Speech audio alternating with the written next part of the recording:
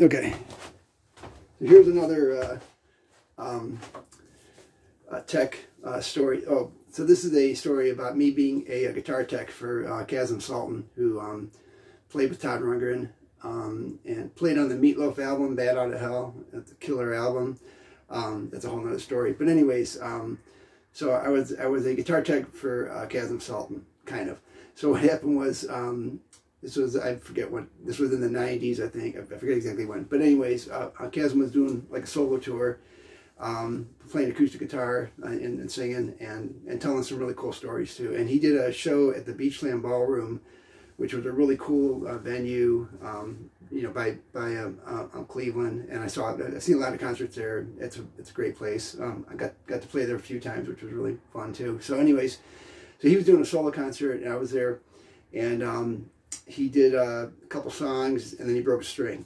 So he said, "Hey, are there any guitar players in the house?" And I raised my hand. And he's like, "You play guitar?" And I said, "Yeah." And he's like, "You know how to change a string?" I said, "Sure." So he said, "Come up here and you know change this." So I walked up to the stage.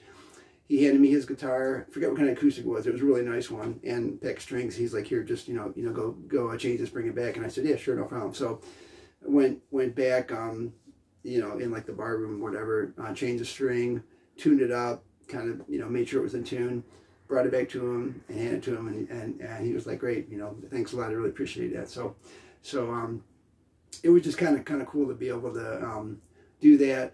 You know, he's played bass with Todd Rundgren a long time. He was in Utopia, you know, awesome band. He played bass. There was a really cool Todd Rundgren album that came out when I was in high school called Back to the Bars, where they went back and played, Todd Rundgren and his band played a bunch of small bars and stuff around, and they played the Cleveland Agora and recorded like 1 or 2 album sides there. It's a double album. If you don't have it or you haven't heard it, you got to check it out. It's a phenomenal album. And they did a couple shows at the original Cleveland Agora in Cleveland, which sadly now is like a parking lot or apartment buildings or something. It got torn down. The current Cleveland Agora is not the original one. It's like a newer one. But anyways, that's another story probably in itself.